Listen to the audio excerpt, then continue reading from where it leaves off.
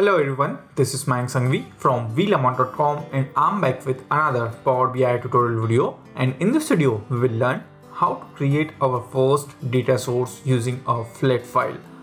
For this video we are going to refer this blog post. Blog post URL is available in the description of this video, or you can click on this notification icon. In this video we will learn how to create a data source or how to get data from a flat file or CSV file. To create our first data source connection or to get the data from CSV file, we are going to use cartoon character sample txt file. You can download the same file from this article. Click on this download URL to download the CSV file. Next, we are going to use this sample CSV file in Power BI. For this, let me quickly open Power BI. For personal, group or online training, contact us. So this is my Power BI desktop and this is our start screen or start dialog. To create a new data source or to get the data, click on this, or if start screen is not available, you can click on this drop down to select your appropriate data source. If your data source is not listed here, you can click on more, or you can directly click on this. This is get data dialog, and in this we have, and this is the list of all supported data source. Out of this we need to find text CSV. So text CSV is the second option in this list. If you're not able to find your data source, then you can use this different categories. For text.csv it comes under file, so I'm going to select file, and again this is our option to create a text CSV connection. Again, you're not able to find your data source, then you can use the search box. So let me quickly search for CSV, text CSV. Let me select this and then we are going to click on connect. In open dialog box, we need to first open the location for our text or CSV file, and then we need to select our text.csv file. So I'm going to select cartoon character.txt, and finally we are going to click on open, connecting, and this is cartoon characters.txt. If Power BI is not able to understand or Power BI is not able to identify the correct file delimiter or column delimiter, you can manually select the correct column delimiter. For our cartoon characters.txt file, Power BI is able to identify the correct delimiter. In our cartoon character.txt file, we are using tab delimiter. We also have option to provide custom delimiter. Okay, so let's say it is a CSV file, all the columns are separated via comma. I can provide the comma. Okay, and with comma, this is the column. Of course, this is wrong for this file because in this file all the columns are separated with tab delimiter. Apart from this, we also have fixed width. For example, your columns are separated with the fixed width, then you can use this option. So let me quickly change it back to tab, because in our cartoon characters.txt file all the columns are separated with tab. The next option is data type detection. The first option is based on first 200 rows. When you are going to select this option, Power BI will scan only top 200 rows to identify the data type for each column. The second option is based on entire data set. You can either select based on first 200 rows or you can select based on entire data set.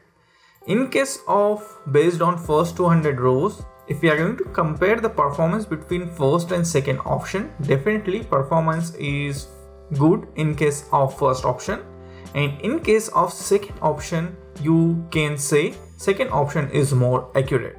If you are using a very large file, then Power BI will take some time to scan all the rows and to identify the correct data type for each column. The third option is do not detect the data types. In this, we need to manually identify the data type for each column. The first option is quick, the second option is accurate. Both first and second option will reduce our work. In the third option, the manual task is going to increase. So let me select first option because in our cartoon character.txt file we only have 15 rows. Next, in the bottom we have 3 buttons: load, edit and cancel. Cancel button is to close this dialog. You can also close this dialog using this cross. The edit button is going to give you more options to edit your data. We are going to learn more about edit later in this video. For the time being, click on load.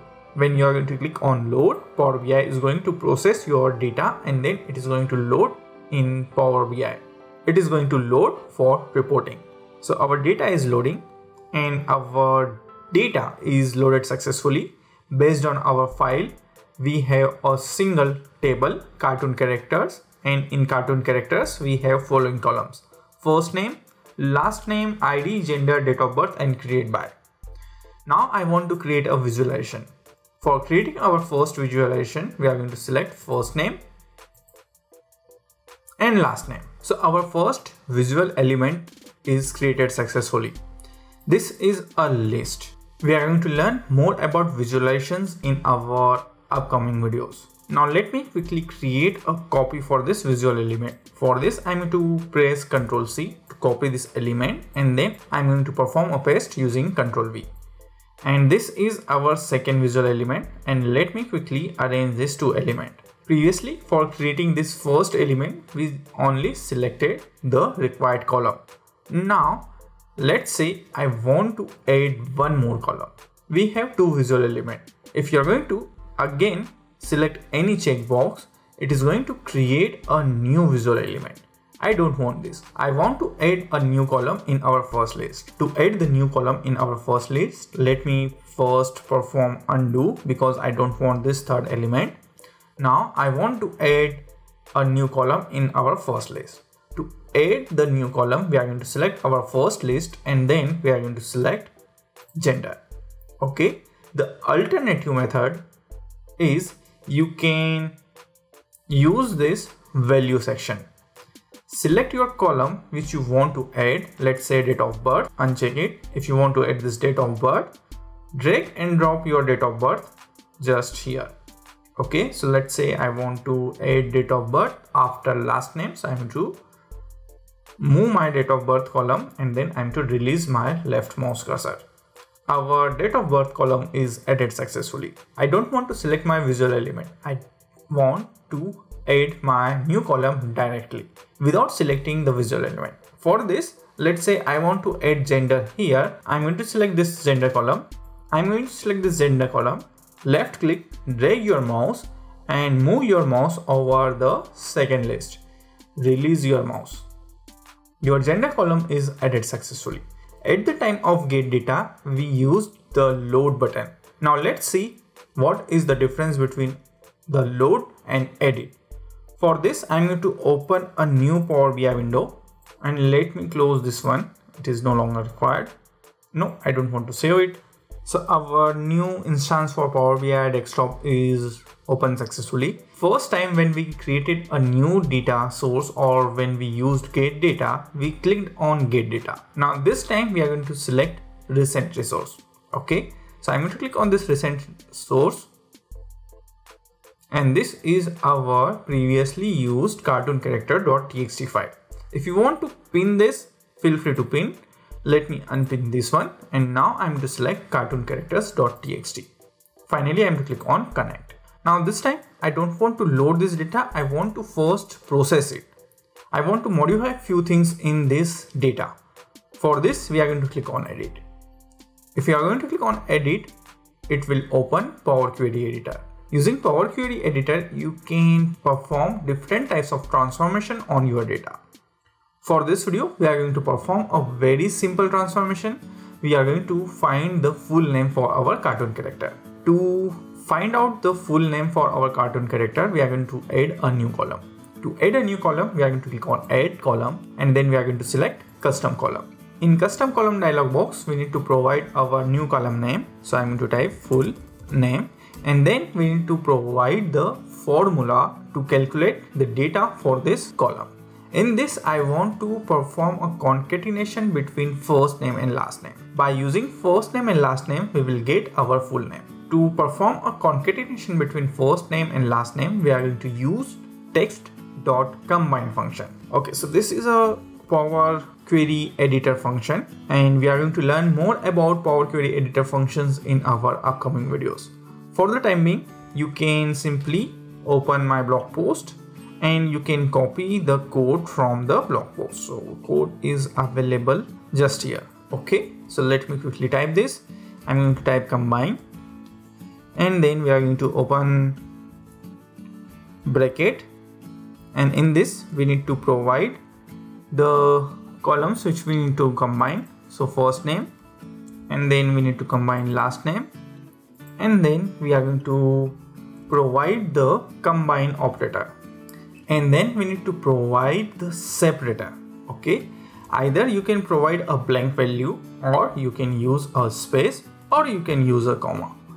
For this scenario, first name and last name, we are going to use space. Okay, once you are done with your formula, click on OK. Our new column is added successfully. If you want to edit this, you can click on this gauge icon. It will open your custom column editor one more time, and then you can change. Let's say I want to replace space with comma.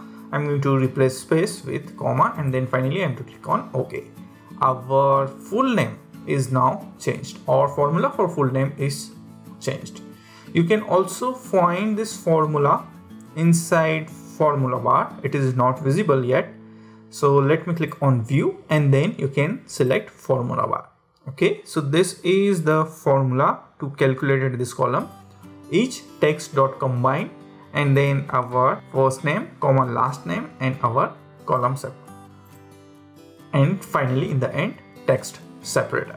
So again, we are going to learn more about all this in our upcoming videos. For this video, let me hide the formula bar, and then I'm going to click on home, and I'm going to apply this change. I want to save these changes, and I want to close the editor. For this, we are going to click on close and apply.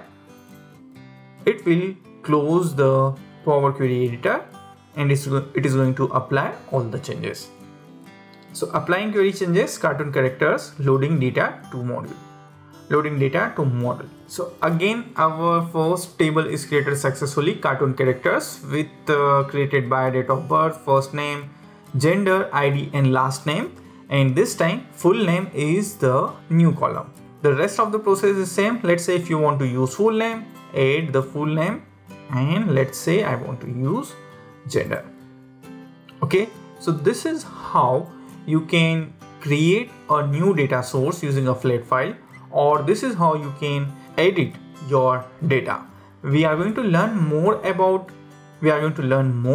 joins and different types of transformation in our upcoming videos. In our next video, we will learn how to use an Excel file to get data. We are also going to learn how to create relationship, or we are going to learn about different types of join in Power BI. So that's it for this video. If you like this video, don't forget to click on like, subscribe, share it with everyone, provide your feedback, and see you all in next Power BI tutorial video. Some important URLs.